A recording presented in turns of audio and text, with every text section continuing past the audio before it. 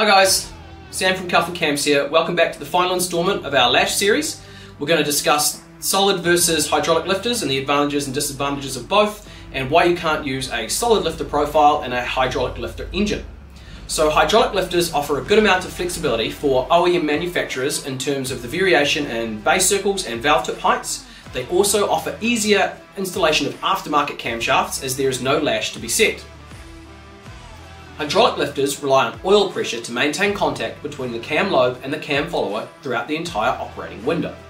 However, they are heavier, and in certain high RPM or really aggressive applications where oil and spring control are pushed to their limits, sometimes the lifter can pump up, which holds the valve open, or it can bleed down, which results in excessive lash.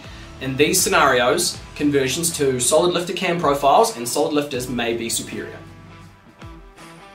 Solid lifter cams have the benefit of being less complicated with a typically lighter weight, lending themselves well to aggressive high RPM applications. However, they can be more labour intensive to set up and can require more maintenance. Because solid lifter profiles have lash ramps, as previously discussed, if a solid lifter profile is used in a hydraulic lifter valve train, the lash ramps create extra seat duration, opening the valve earlier and holding it open later. As the ramps are not optimised for performance so much as they are for safety, this extra duration is undesirable, and it results in dynamic compression loss and unnecessary valve overlap. In the opposing case, a hydraulic lifter profile used in a mechanical setup, hydraulic lifter profiles have very little or no lash ramp at all.